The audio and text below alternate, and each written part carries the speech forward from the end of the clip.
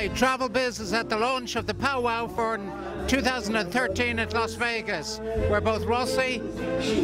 If we can borrow you for one moment, Rossi, just to say a brief word. It's very interesting that powwow's going back to Las Vegas. Do you see a big increase in the amount of Irish tourists going to Las Vegas? Yes, we do. In fact, we've seen both everything in the UK as well as Ireland. Ireland's always been a very important market for us. We have representation there. Our international side is very critical to the well-being of our city.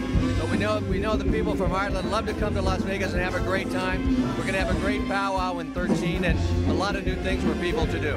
That's marvelous. And listen, we're really looking forward to coming back to Las Vegas.